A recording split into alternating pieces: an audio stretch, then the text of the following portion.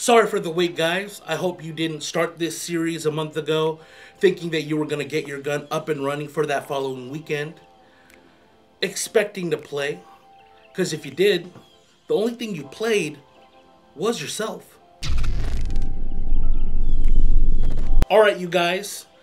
Some of you have been waiting very patiently for this next episode. And I do apologize for the delay because since the last episode, the YouTube unboxing mystery box has gone live. And I am in charge of building them. Every single one of them. So, Batvision 808 and RGK and C7 Viper and Call Sign Zombie and everyone else who bought the mystery box, I hope you're enjoying your gifts. You better be enjoying your gifts, because I have your addresses. But anyways, guys, make sure you like the video and subscribe for more content. We are trying to beat the YouTube algorithm. Airsoft keeps getting zucked by YouTube. So share this with your friends, share it with your family, and if you want to support the channel directly, feed me, Boaz. Kevin don't need no food. Go support us by going to airsoftgi.com and picking up all your airsoft needs. You know, pick up that new airsoft gun, BBs, whatever, and you supporting them supports us directly. So let's get into this video. If you haven't watched the last episode of Building Your Build, where we take apart the gearbox and talk about angle of engagement and how to correct it, shame on you. Go ahead and go watch that. But today, now that we have the gearbox apart, we're going to show you how to disassemble it, and we are going to be replacing all the compression parts with aftermarket parts to get the most consistent FPS out of your gun. Now, what does working on the compression actually do? On most stock guns, you'll see a FPS variation of about 10 to 20 feet per second between shots. So let's say you shoot your gun and it's rated to shoot between 350 and 370 FPS. That means you shoot a shot, maybe it shoots 370, then you shoot another shot, it shoots 350, then you shoot another shot and it shoots 360, somewhere in between. The point of working on your compression and getting it as tight as possible is to make sure that there isn't any loss of FPS, and you might see an increase in FPS if your compression is perfect. So once you do it, you should see your FPS variations decrease to maybe about 5 to 10 FPS. So you would get 360 to 370 and in between. Or if you're really good, exactly the same. And if you're able to do that, DM me, because I would love to know your secrets. So we have the gearbox apart on the table, and I'm going to show you how to disassemble everything so it's easier to work on individual parts as needed. So first thing we're going to do is remove the entire compression set. You will see the tappet plate spring right here. What you're going to need to do is hold down the spring so when you release it, it doesn't go shooting across the room, and then just use a flat screwdriver or something that you can get underneath there to release it. From there, the whole compression set will come right out. And this is what we are going to be talking about directly, but we're going to work on this in a little bit. So from here, you're going to want to remove the gear set. I normally start off with the bevel spring, and then I hold down the anti-reversal latch because that is spring loaded as well, and you might lose the spring or it might shoot across the room or something. So just take those two apart, and then you can remove the sector gear and the spur gear, and then you'll see all the shims floating around. Just remove those because we are going to be changing out the gear set in this gun. But if you are not changing out the gear set, keep them exactly in place because you don't want to change the alignment that it already has. Then lastly, we need to remove the trigger and the trigger assembly. So the trigger is spring loaded as well, so you're just going to want to be a little bit careful. Remove it at an angle and then it should come right out. There is the spring, and then we'll just set that over to the side. And then lastly, the trigger, trolley, and assembly. So there is a spring right here. You're just going to want to do the same thing. Hold your finger down on the spring so it doesn't shoot across the room. Remove it from its post. And then you will need a small Phillips head to remove the screw right here. And then once you unscrew that, you should be able to lift it up. And then be careful when removing the wiring. Some gearbox do have a little shelf right here to tuck the wiring into so it doesn't interfere or contact the bevel gear when it's rotating, causing a short and stuff. So we're just going to set this aside. Then from here, just to clean it up, I like to remove all of the excess grease from the gearbox. You could go in detail and completely strip the gearbox apart and use degreaser. However, I'm going to do that later off camera because it is very time consuming and not really necessary. So I'm just going to use this clean towel that I have to wipe off all the excess grease. You're going to want to get the tappet plate rail section, little slot right there, and then just wipe off all the excess grease off the gearbox walls, and then it should be good to go. Same thing on the other side. Get into the tappet plate area, and then where the bearings are on here, and then you are now good to start working on your compression set. So from here, I'm just going to remove the tappet plate, set it aside because I do not need it right now. And I'm going to test the original compression set to see how well it is working. So what you're gonna wanna do is hold your thumb over the air nozzle and the cylinder head right there. And then you're gonna just take your piston and then push it forward. Now keep in mind, if you have a port, the compression will start after the port. So from here, you're just gonna hold it down and then push. Oh, that was actually pretty bad. So it's actually giving quite a lot of movement. You're not supposed to be able to shoot it through. So there is an air loss here somewhere. So to start targeting where the air loss is coming from, I'm going to remove the air nozzle, and then I'm just going to put my head directly on the cylinder head, and then I'm going to press it down. So, oh, actually, okay. So you're going to want to be a little careful. Don't put too much pressure on the cylinder head because you can't push it inward. But you want to put enough so when it starts to release air that it's holding it in place. So actually yeah, there's still a lot of air loss here. So it could be that I am not pushing it properly. Yeah, there's still just a lot of just air loss there. So there is leaking in a few different areas. So what I'm going to do is completely replace the stock set with aftermarket parts. I have the Action Army Teflon coated cylinder, the CNC Production double O-ring cylinder head, a Modify O-ring air nozzle, and then I have some gear grease. Now, gear grease is very important because you do not want to use silicone oil to lubricate any of the compression set or your gear set. So gear grease is going to be a little bit thicker. The one I'm going to be using is a multi-purpose synthetic blend. Actually, I have the ingredients of this specific gear grease. Hold on, let me pull it up.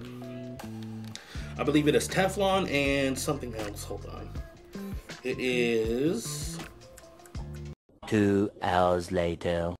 But this one is Super Lube, multi-purpose lubricant. So this one is Teflon and another component. This is actually what majority of gear greases are made of. But if you're having trouble or are concerned about what gear grease you use, go to airsoftgi.com. Find a gear grease from a reputable company like Action Army, Echo One, and other companies, and you'll be able to find specific gear grease that you can use in your gearbox. I actually need to make a correction. We're not going to be using the CNC cylinder head. We're actually going to be using a Lonex one. It's still double O-ring, but this one has the sorbo pad for the corrected AOE.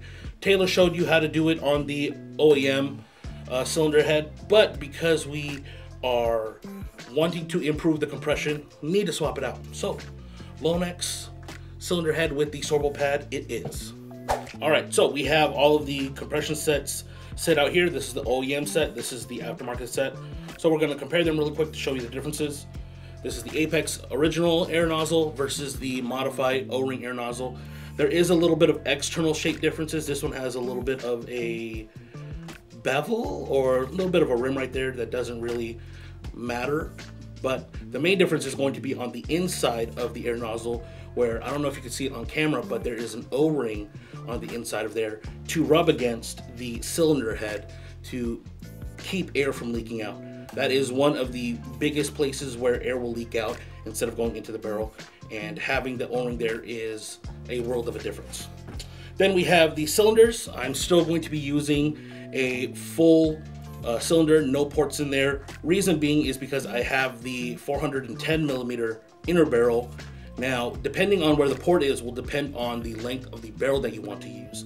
If you do a 3/4 ported cylinder, you're going to want to be around 363 millimeters, and then halfway is going to be, I'd say, like 300 millimeters or less, and then so on and so forth. Do a little bit of research. You'll see the charts on different cylinders. But the main difference that is going to be the determining factor for these cylinders is the material. Apex uses a aluminum cylinder versus the Action Army one. This is a Teflon coated one. So the Teflon actually makes the bore smoother than just the bare aluminum, that will cause less friction when you are actually firing the gun. So it will slightly increase the cycle rate, not by too much, but it can help when the piston head is rubbing against it. So that's the main factor there. And then we have the stock pistons, or the stock piston with the stock piston head versus the AOE corrected piston with the aluminum piston head. Now, the main difference is going to be the ports and the size of the channel where the O-ring goes. As you can see, this one is actually a lot larger for more air to escape. If you didn't see the way that we installed this in our last video, go check it out. It's actually good information that you're going to want to know. So those are the main things there. This will give you a better seal on the inside of the cylinder head, or cylinder. And then finally, the cylinder heads. So as you can see, this one is made of plastic with one O-ring. This one is a aluminum with two O-rings, and we have a rubber brace up here in the front. Now, personally, I have been told that this rubber brace doesn't really help. If you are trying to do high-speed builds, I've heard you don't want this because it actually vibrates a little bit more because it is bouncing against the gearbox, and you don't want that to happen. So keep that in mind. And then this one does have the sorbo pad added to here, and as this one, we just wanted to remove it to show you guys the way it is. The double O-rings will actually help with creating that better seal, which is what we are wanting to do in this build. So now we just need to put it together. Now, if you have a really good compression set, it's gonna be a tight fit. So you're gonna need to manhandle it, but you're gonna need to be gentle, but still manhandle it, but gently. All right, so first thing we're going to do is install the cylinder head onto the cylinder, and this one doesn't have any specific cuts. It can go in either way for the gearbox. So we're just gonna pick an end and install that. But first, we are going to need to lube up the cylinder head. So I'm gonna use the gear grease. I have a little paintbrush here that I'm just going to use to gently lubricate the O-rings here. Now what this is going to do is help fill in the air gaps and help slide in the cylinder head much easier into the cylinder, because if you've ever done this before, or as you're doing it along this video, you're going to realize how much of a pain in the ass it can be. So just make sure every side is lubed up. I'm also going to want to lube up the edges of the sorbo pad so it helps slide it in as well. And then from here, we're just going to pop this sucker in. So slide that in, and this is where it's going to get a little rough. So you don't want to pinch the O-ring on the edge of the cylinder. So as I'm pushing it in, I'm keeping it at an angle, and then see right here, it's kind of binding up a little bit. So I'm going to use my nail to kind of just push that in, and then slide that in gently. And then you're going to want to do the same for the second O-ring. This is where it gets a little rough because you're not going to have as much leeway to move in the edges. So there we go, perfect.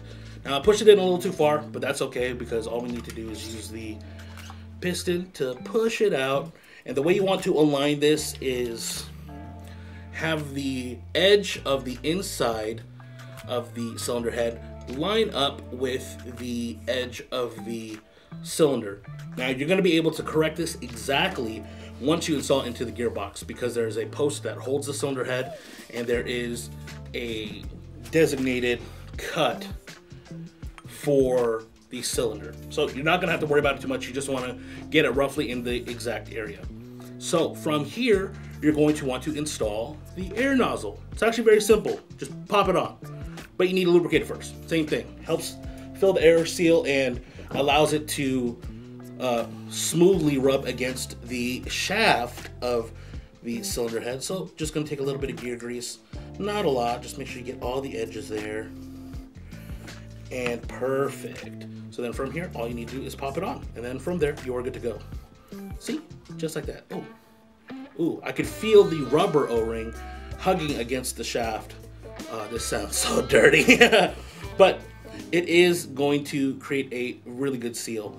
And then the last thing you need to lubricate is going to be the cylinder or the piston head for the time being. So what I like to do is get a good amount of grease. I'll leave that there. Get a good amount of grease. And this is going to be arguable depending on who you're talking to. If you're talking to me, I'm going to say you want to lubricate or add lubricant to the ports of the piston head. So it goes onto the inside, touching the inside of the O-ring. And then you're going to want to add a pretty good amount to the outside. So what I like to do is kind of just scrape the brush against the piston head so there's more lubricant that will go on the inside there. And then, like I said before, this will help fill all of the holes where air can leak out and make it smooth for you to run.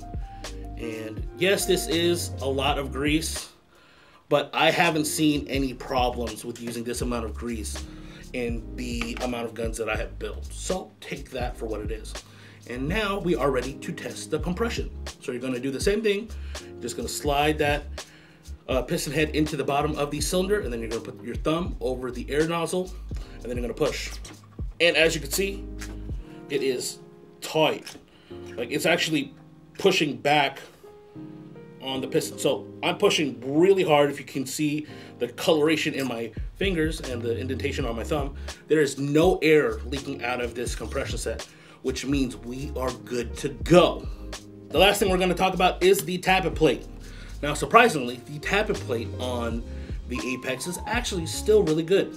So it is quite stiff, but there still is flexibility to it, which is what you want. So if you are running a high rate of fire build, if you have too stiff of a tappet plate, this could end up cracking off due to the high stress, and you won't be able to move the air nozzle, which won't feed the BBs, and your gun won't work. So if you want to replace this to a stock one, like from any stock gun, brands that I would recommend are Modify, Prometheus, Lonex.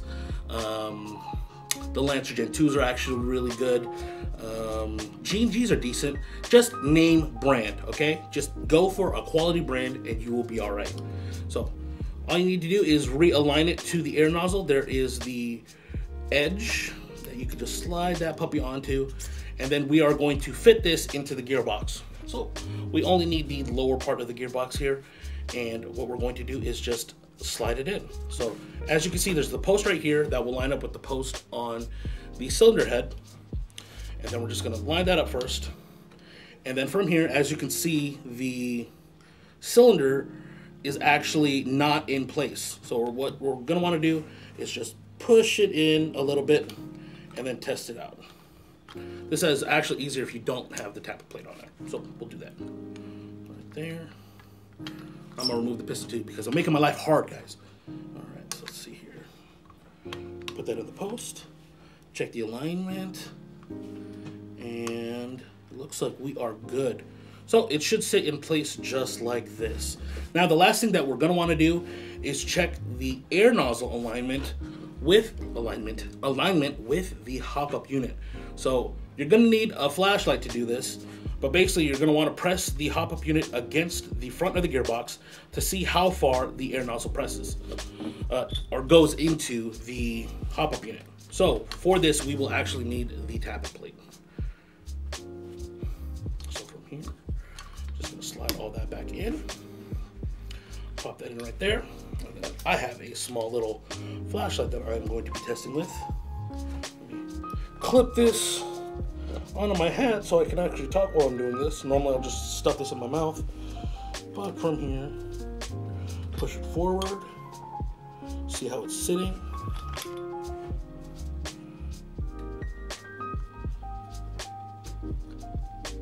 Okay, so I'm gonna try and show you guys on camera with the flashlight. So the main thing that you wanna do is make sure that the air nozzle is seating all the way forward into the hop-up unit, but when it's pulled back, the air nozzle isn't still reaching into the hop-up unit. This can cause feeding issues because if the lip of the air nozzle is slightly exposed in the BB shaft, you won't be able to load the BBs into the actual chamber of the airsoft gun. So you just want to make sure that while it's pressed against the front of the gearbox, it is properly spaced, and there are different sizes for air nozzles. Typically, version 2 air nozzles are about the same, but they could be a millimeter too short or too long, and that can cause a dramatic difference. A company that actually has different sizes of air nozzles that I really like is going to be Max. I think it's Max Airsoft, MAXX. They have different length air nozzles for different builds. So depending on your build, you're going to want to test it out. The best way that you can confirm that you have the correct size is taking apart your gearbox and then comparing it to the original air nozzle. So I'm just going to reach over here, grab the air nozzle, just line it up.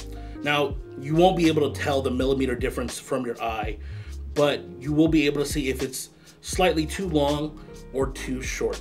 And from there, you will be able to find the correct one.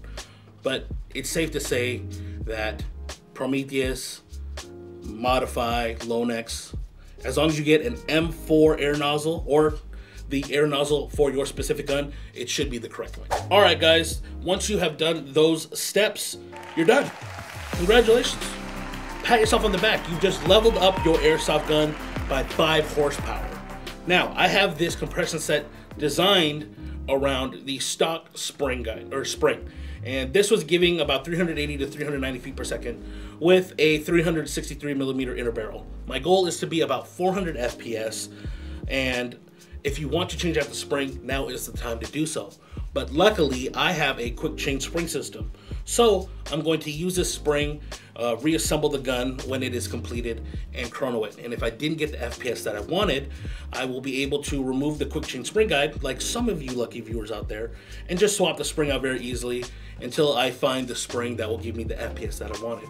For those of you unfortunate to not have a quick change spring guide, you are going to need to install the spring. With the spring guide, typically goes like this, and then you're gonna need to push that in and then hold that down, and then you're gonna need to do this with the gearbox, and it's a pain in the butt. Find another video that'll show you how to do that, because I'm not gonna show you how to do that, okay? All right, you guys, thank you for watching this episode. Stay tuned for the next episode, because we will finally get into the gear set and shimming, and I'm also going to talk about changing out your pistol grip and motor alignment, and potentially the MOSFET install. So stay tuned. Make sure you subscribe for more content, because we're trying to beat the algorithm, and hit the notification bell so you get notified of when we upload videos. We upload every Wednesdays and Fridays, and we live stream on Thursdays. Support the channel by going to airsoftgi.com and picking up all your airsoft needs, guys. You support them, you feed me, keep me nice and thick, and we're all happy. See you guys in the next one. Later.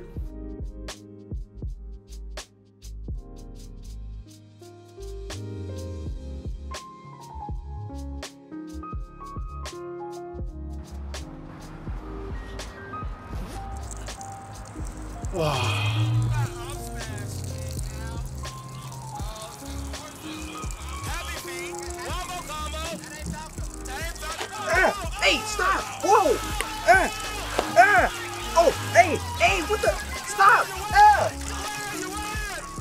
Give me that thing.